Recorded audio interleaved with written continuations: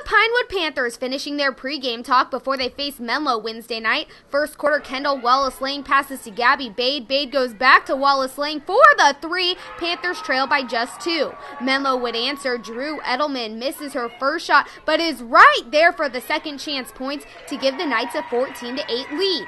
Second quarter, Pinewood on a hot streak. HING dribbles past Knight defenders before she dishes it off to Chloe EACKLES. EACKLES with the deuce. Panthers ahead 19-18. But now just seconds left in the quarter. The Knights' JASMIN hustles just beyond half court before she throws up this spectacular shot, banking it in off the backboard to give Menlo a 23-22 lead at the half.